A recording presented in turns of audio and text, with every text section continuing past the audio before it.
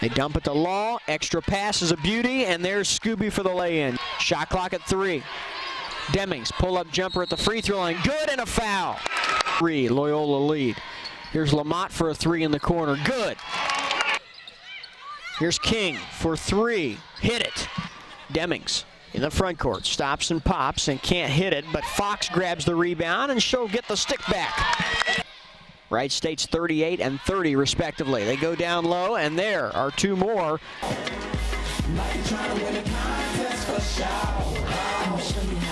And it's back to a 12-point lead for the Ramblers. Here's a turnaround jumper in the lane that is good by Fox.